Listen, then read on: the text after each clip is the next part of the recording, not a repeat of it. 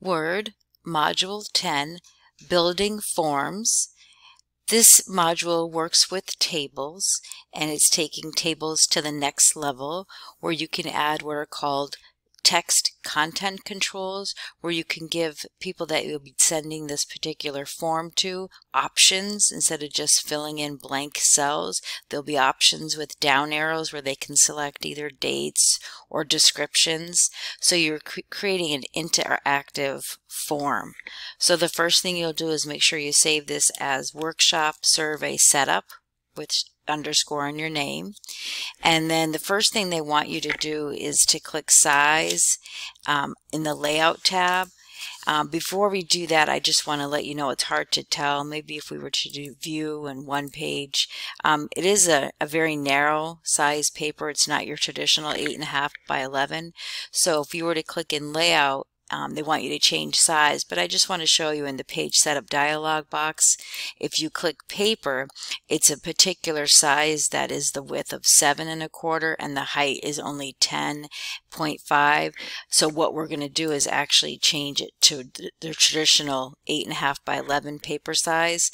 So what the book is asking you to do is just click the size button in the layout tab and then click the first one. So it's 8.5 by 11 and you can see the width changed. So I'm going to go back to 100% so it's a lot easier to see, to manage. So we're going to click anywhere in this table. It's a very small table. It's just one row with 4 columns. And if you click the little box in the top corner of this table, that's the table move handle. And when you select it, it selects the entire table, whether it's 4 columns, 4 rows, whatever it is, it'll select the whole thing. And what we're going to do is choose, you have table design and table layout. We'll click the layout. And what we're going to do is convert this very short table to a to text.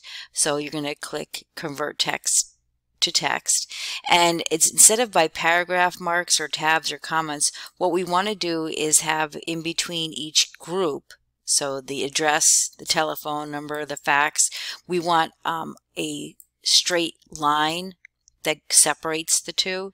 So it's in other, and I'm not sure if you have it on the keyboard, but it's it should be after the brackets above the enter key. If you don't have this straight wide bracket, it's actually, if you hold Alt and type on the number keypad 1, 2, 4, you'll get that slash. So I'm not sure if you have it, Alt 1, 2, 4, and then click OK. And then you'll see the slash there between the telephone number, the fax, and the URL. So that's what you just did. So you changed it from a table to text, and what separates the actual columns is the slash. Another way to get that symbol, if you're having trouble with the Alt 1, 2, 4, or if you don't have that key, if you hold the Shift key and press the /, which is right above the Enter key, you'll get that symbol. So the next thing we're going to do is, if we were to look at this section down here, name, position, extension, if we were to look at it, they use tabs. That's what separates it. So we're going to select from name to top workshops. And this one, instead of it having as just as text separated by tabs, we want to put it into a table. So you'll click Insert and then select Table and choose Convert Text to Table. And you'll automatically see that it knows that there are they're going to put in 4 columns because there was extra tabs in there. So let me just show you if we go back to that again. It reads this extra tab here as an additional, see the tabs at the end, you normally wouldn't have tabs there, as an extra column. So when you click Insert Table and Convert Text to Table, you're getting 4, which is what you want. So go ahead and click OK, and you have blanks in between. We're going to use those. And then if you click just below the table, you'll deselect the table. So now we're going to select top trainers and the one to the right of it. So holding anywhere in that cell, hold and drag with the right mouse. So you're selecting both cells, and from the Table Tools Layout tab, we're going to merge these two so that there'll be one cell instead of two separate cells.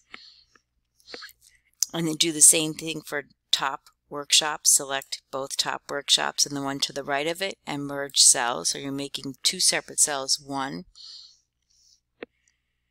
And then if you press Tab key, it'll give you an extra row underneath, and we'll select two more times so you have 3 of them in all.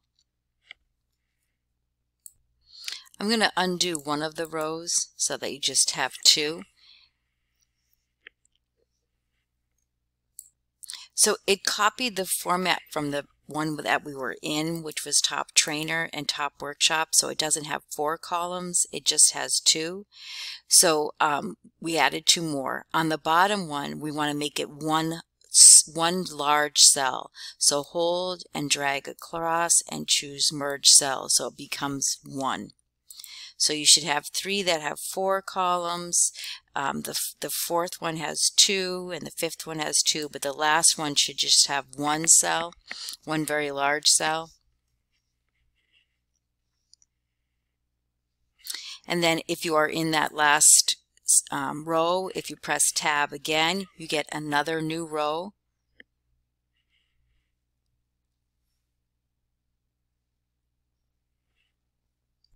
So place your cursor in the one underneath Top Trainer, the one below it. So the one below it, now you want to go back to 4 columns. So choose Split Cells, and then make sure number of column, increase it to 4, and click OK. So you're back to the 4. And then we'll press Tab, and we'll do that again until we have 3 more rows.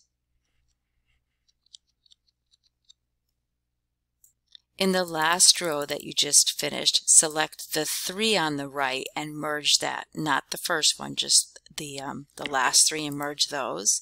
And if these are indicators telling you that there's nothing else after that, like name, there's nothing else in that cell. If you want, you can turn that off, and you're going to fill in the information that's on page 10-5.